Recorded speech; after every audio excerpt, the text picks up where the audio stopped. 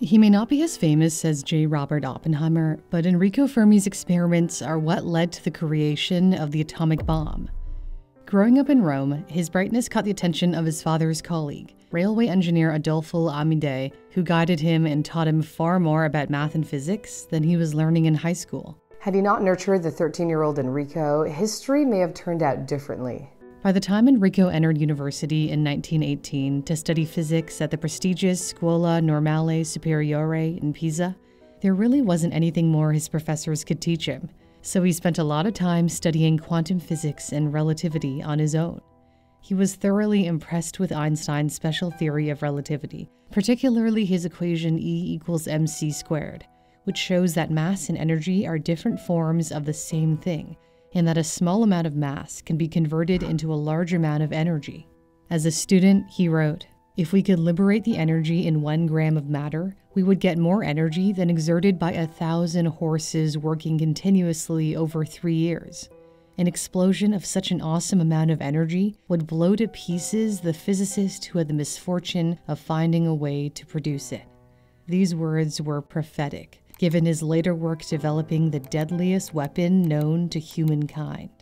After studying in Pisa, he went off to the University of Göttingen in Germany, where the Italian was overlooked by his counterparts. Marie Curie apparently ignored him to the point of exceeding rudeness, according to a future colleague of his on the Manhattan Project to build the bomb. As he had done in Pisa, he focused on probability theory in Germany. His mastery of probability allowed him to make accurate predictions with minimal data, a vital piece in figuring out how to create the atomic bomb. According to biographer David Schwartz, Fermi's interest in probability theory may have been sparked by the death of his beloved brother Giulio, who died during an operation on a throat abscess at just 15 years old. Schwartz surmises Fermi may have taken away from this trauma the need to understand the likelihood of any particular event, and a feeling that in understanding that probability, he was in a better position to anticipate it, prepare for it, and perhaps even shape its outcome.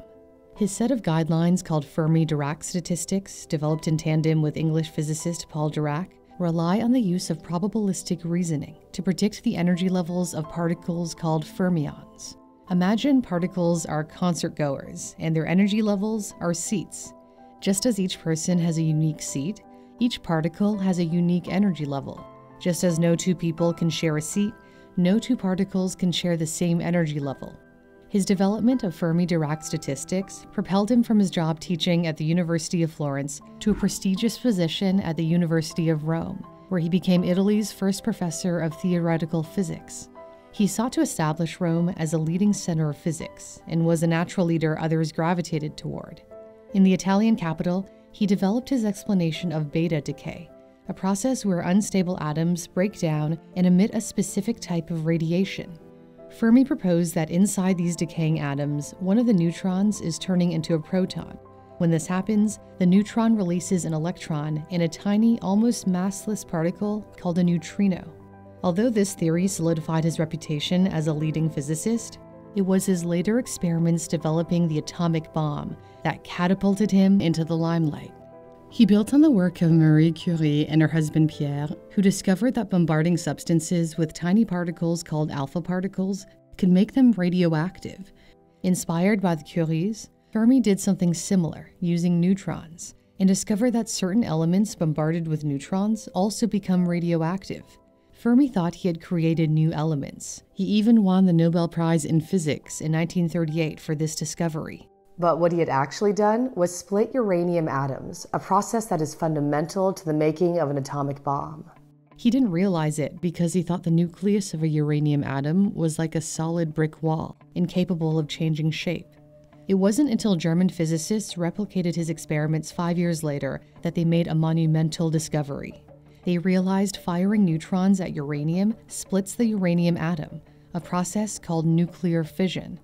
This releases an enormous amount of energy, which is fundamental to nuclear weapons. Fermi found out about his embarrassing overlook after he moved to America in 1939. Fascist Italy had become intolerable by then. Fermi had actually joined the Fascist Party earlier, as it was common for career advancement. However, as Hitler pressed Mussolini to target Italian Jews, there was fear that his wife Laura, who was Jewish, would be persecuted. Another incentive to leave his homeland was that the physicist and politician Orso Mario Corbino, who had guided his career and opened doors for him, had died suddenly from pneumonia. After Corbino's death, funding for his research began to dry up. Fermi took the opportunity of collecting his Nobel Prize at the awards ceremony in Stockholm to then quietly head to New York with his wife and 2 young children, where a position awaited him at Columbia University.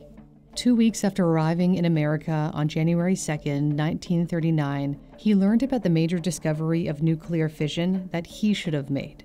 But there was no time to dwell on missed opportunities, and besides, the process of fission was not fully understood. He joined forces with another recent American immigrant, Hungarian physicist Leo Szilard, to understand and control each step of the chain reaction process. They aimed to harness the enormous amount of energy liberated within a fraction of a second, opening up the possibility that uranium could be used for power generation or, potentially, to build a bomb.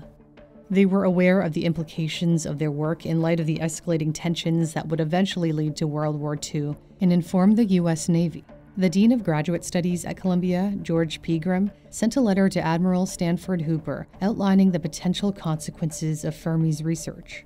This might mean the possibility that uranium might be used as an explosive that would liberate 1,000,000 times as much energy per pound as any known explosive. My own feeling is that the probabilities are against this, but my colleagues and I think the bare possibility should not be disregarded. The U.S. Navy gave Fermi a small $1,500 grant to continue his work. The government's interest in Fermi's research only intensified after Szilard wrote a letter to President Roosevelt, clearly spelling out that extremely powerful bombs of a new type may thus be constructed. He warned that Nazi Germany was demonstrating a keen interest in uranium research, hinting at their pursuit of a nuclear weapon. The most famous scientist in exile, Albert Einstein, signed the letter to give it extra clout. The U.S. government would eventually spend $2.2 billion to build the first atomic bomb. Scientists had to figure out how much uranium would be needed to create a bomb and how to assemble the bomb in such a way that it would explode properly. J. Robert Oppenheimer oversaw the Manhattan Project, coordinating the many teams who worked on different aspects of the bomb's development.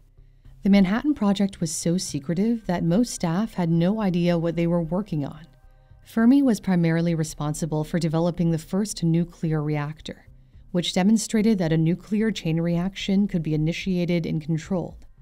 By then, he had moved from Columbia to the University of Chicago at the request of the U.S. government, which wanted to consolidate all the nuclear research projects across the country.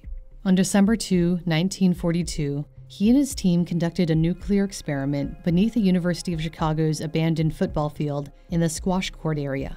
It was the only space with high enough ceilings to allow the construction of the pile of bricks of graphite and uranium, carefully arranged to facilitate a reaction. The graphite slowed down the speed of the neutrons so that they could cause further fissions. This atomic furnace, called Chicago Pile 1, demonstrated the first self-sustained chain reaction, ushering in the nuclear age. When Fermi realized the reaction was self-sustaining, quote, his whole face broke into a broad smile, described David Schwartz in his biography on Fermi. A member of Fermi's team recorded the moment in a logbook, writing, "We're cookin'." The team shared a bottle of wine to mark the occasion, but they didn't make any toasts. This wasn't really a celebratory moment, as they knew the implications of what they had achieved. The Chicago Pile was a predecessor to the giant nuclear reactors at Hanford, Washington. The U.S. government acknowledges Fermi's pivotal role in creating the bomb, declaring, more than any individual, he was responsible for developing a means for the controlled release of nuclear energy. Yet, Oppenheimer has gotten far more credit than Fermi. One reason is that Fermi rarely appeared on TV, and he wasn't into self-promotion, and he also passed away before television became widespread. On the other hand, Oppenheimer was often interviewed and photographed as the leader of the Manhattan Project. Oppenheimer recognized and acknowledged Fermi's contributions and intellect. At a dinner party after Fermi's death, Manhattan Project physicist Leona Libby recalled that Oppenheimer suggested a game he called "Who Do You Want to Be on Your Day Off?" And then he chose Fermi. In 1944, Fermi moved to Los Alamos, New Mexico, the main hub for the Manhattan Project, where he became an associate director. He served as an advisor, offering advice to other scientists when they ran into problems. On July 16, 1945, scientists detonated the first nuclear device near Alamogordo, New Mexico. Fermi made a rough calculation of its explosive energy by dropping small pieces of paper as the shockwave arrived, and estimated from their deflection that the test had released energy equivalent to 10,000 tons of TNT. The actual result was more than twice that amount, 21,000 tons. This is enough to power 2 million American homes for a year. The Trinity device unleashed at Alamogordo had a plutonium core, which Fermi and his team achieved through a series of transformations with uranium that resulted in the creation of the human-made element. This design was later replicated in one of the 2 devastating bombs dropped on Japan. We don't know how Fermi reacted to the bombing of Hiroshima and Nagasaki, and the hundreds of thousands of people who perished instantly or who later died from injuries and radiation sickness. He kept his emotions to himself. What we can glean is that during the development of the bomb, Oppenheimer recalled Fermi was surprised by the group's enthusiasm for building such a weapon and remarked, "I believe our people actually want to make a bomb." Fermi's sister Maria did hold strong views and wrote to her brother, "All, however, are perplexed and appalled by its dreadful effects, and with time the bewilderment increases rather than diminishes. For my part, I recommended you to God, who alone can judge you morally." After the war, Fermi opposed working on the hydrogen bomb, which is orders of magnitude more powerful than the atomic bomb, on moral and technical grounds, though he still contributed as a consultant. The detonation of an atomic bomb by the Soviet Union in 1949 sparked Washington's interest in a more powerful weapon. Oppenheimer strongly resisted working on the hydrogen bomb and faced hearings that questioned his loyalty, suspecting him to be a Soviet spy. Despite Fermi and other scientists coming to his defense, Oppenheimer had his security clearance revoked. Fermi went on to become a distinguished professor of physics at the University of Chicago, where he was regarded as a superb teacher. During his later years, he raised an interesting question while lunching with colleagues. Where is everybody? He was asking why no extraterrestrial civilizations had been discovered, despite the great size and age of the universe. This is referred to as a Fermi paradox because it's an apparent contradiction between the high probability of the existence of aliens due to the vast number of stars that can potentially host habitable planets and the lack of human contact with such civilizations or evidence for them. Fermi's view was that if intelligent life existed elsewhere in the universe, we should have been visited by them long ago. While Fermi contemplated the vastness of the universe, a more immediate personal concern soon cast a shadow over his life. His health had started to decline. In the summer of 1954, he was noticeably fatigued. He visited the doctor that fall, and they discovered he had stomach cancer that had metastasized. He was given 6 months to live. Throughout his career, Fermi was exposed to radioactive materials, which may have contributed to the development of his cancer. Fermi was not a religious person, but as he lay ill and dying, he received visits from priests. His Manhattan Project colleague, Leona Libby, who frequently went to see him, recalled, "He spoke of his approaching death as a great experience, but he asked wistfully if I thought there was anything valid in the idea of an afterlife. He was really cross about dying. I came out after each visit and drove home with tears streaming down my face." His condition deteriorated rapidly. 2 months after his diagnosis, on November 28, 1954, Enrico Fermi passed away at his home. He was 53 years old. In an obituary, the New York Times wrote, "More than any other man of his time, Enrico Fermi could properly be named the father of the atomic bomb." Fermi's contributions touch our lives beyond the realm of physics. Tech companies are known to ask candidates complex problems during job interviews to see if they can emulate Fermi's way of thinking. An example of a Fermi problem would be estimating the number of piano tuners in a city like Toronto. Toronto has a population of approximately 3 million people. If we assume an average of 2.5 people per household, this gives us 1.2 million households. Let's say 1 out of 50 homes in Toronto has a piano. That means that there are 24,000 pianos in the city. They're usually tuned once a year, so there are 24,000 piano tunings required per year. Let's say a piano tuner takes 2 weeks of vacation a year, so they work 50 weeks a year. Let's say they tune 2 pianos a day times 5 days a week. That means that in 1 year, one piano tuner can tune 500 pianos. So if there are 24,000 tunings a year divided by 500 tunings per tuner, there is a need for 48 piano tuners in Toronto. It's this kind of curious mindset that Brilliant aims to cultivate in learners of all ages. I really enjoy Brilliant's logic puzzles that help sharpen my analytical thinking. Brilliant offers a hands-on, interactive approach for all of its science, technology, engineering, and math courses.